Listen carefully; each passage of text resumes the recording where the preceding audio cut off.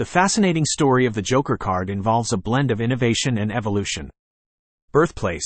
While not appearing in traditional playing card decks, the Joker's roots are traced back to the United States during the 1860s.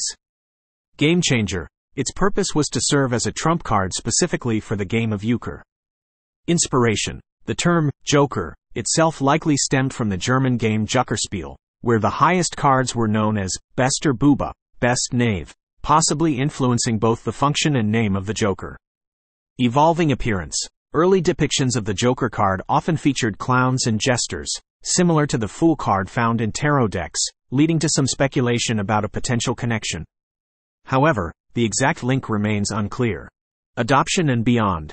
Over time, the Joker card transcended its initial use in euchre, finding its way into various card games while taking on diverse functionalities and characteristics depending on the specific game. Modern day.